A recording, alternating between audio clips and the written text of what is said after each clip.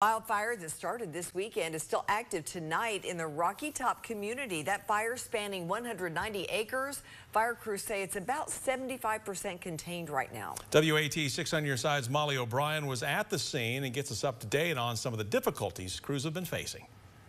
Crews first responding to the Scott Brogan Lane wildfire at around 6 o'clock on Saturday night. Tonight, crews are still working to contain the blaze. The lack of rain adding to the difficulties crews are facing.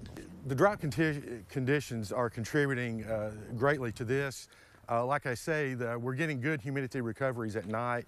All the fuels are dry right now, but the moisture content does come up in the fuel overnight. As the fire has spread, the terrain has crews resorting to other tactics. Where the terrain is too steep to get our bulldozers on, we will have to do what's called a hand line. And that's what we do is we remove the leaves from an area to create a fire break. That way the advancing flame front gets to a certain point and stops. Though still active, no injuries have been reported. All the structures are protected. They have good containment lines between the advancing flame front and the fire. And if you're in the area, Butler encourages folks to stay alert. If you're out in the woods on four-wheelers or hunting, just be aware. Keep your head on a swivel and look for any smokes or flames out there and let someone know.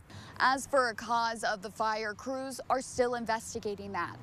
In Rocky Top, Molly O'Brien, WATE 6 on your side.